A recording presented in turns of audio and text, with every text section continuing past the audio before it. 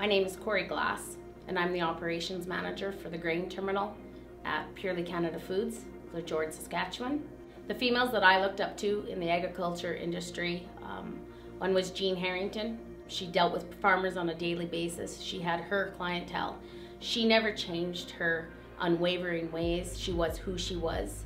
She knew everything about her clients and what their needs were, and I always looked up to her for that. As a female leader in this industry, the decisions I make can be respected, are respected by my peers and my superiors. I'd really like to get more women involved in agriculture, more of these students that are coming out of the ag world. I think that for women, young women, it's crucial to be involved, whether it's on the farm and you're marketing, you go off, you have your own land and you're marketing your own grain, to know the ins and outs of your business, of what you want to do.